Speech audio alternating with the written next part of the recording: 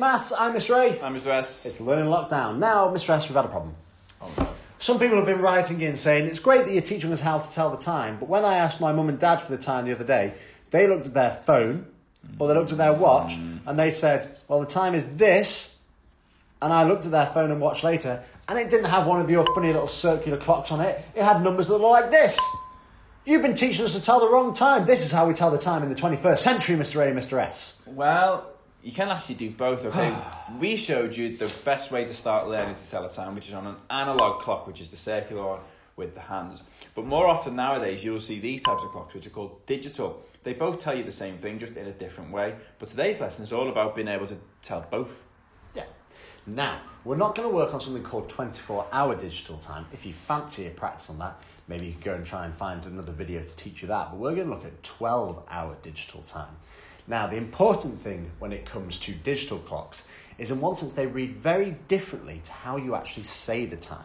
You see, we've been teaching you to tell the time by saying 10 minutes to 4 or 20 past 5, where you talk about the minutes first and then the hour.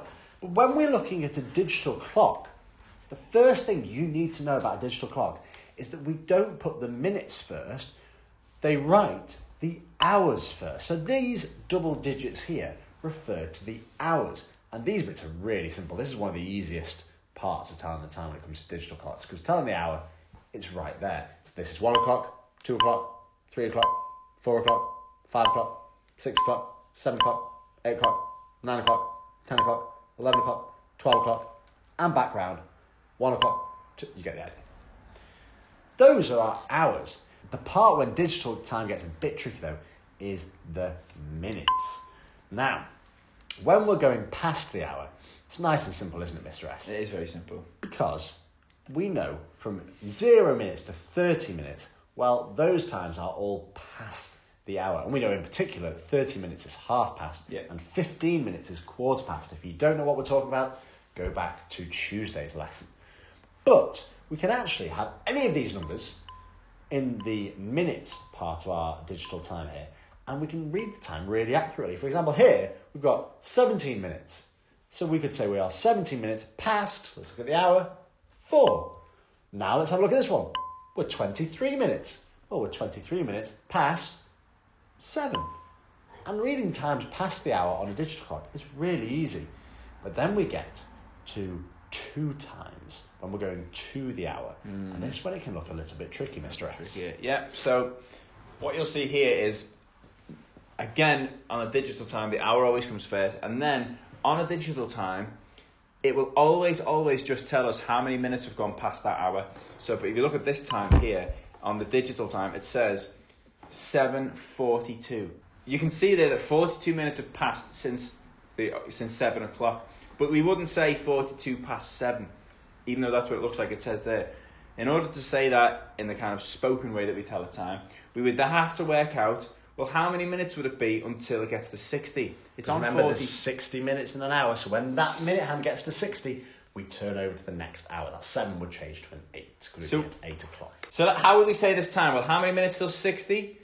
Well, 42, I go up by 8 to get to 50, and then another 10, so it'd be 18 minutes. So I can say that time as 18 minutes to 8. But and the difficulty there is, you don't have the number 18 or the number 8 on your digital time. You've got the number 7 and the number 42.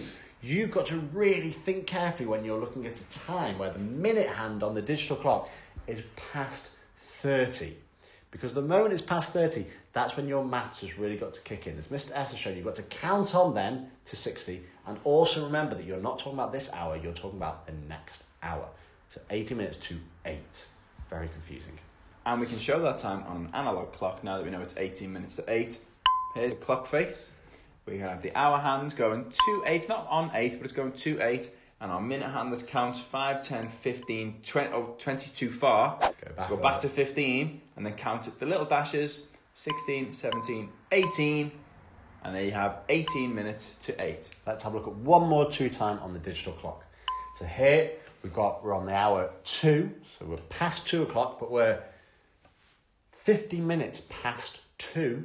Well, we don't say that. We need to see how many minutes it is until we get to 60 minutes. Well, I've won 50. I count on another 10, and I'd be at 60, so I'm 10 minutes until I get to the next hour. So I'm 10 to, well, I'm not on 2 o'clock, I'm on 3 o'clock, 10 to 3. These are really tricky, and we know we've been through that really quickly. But use the skills that we've been showing you the past week about looking to or past the hour. Just the difficulty with this one is don't just look at the numbers that are presented to you. Think about how they would look on an analog clock, and that will help you out. Have a look at the digital times below and let us know how you got on.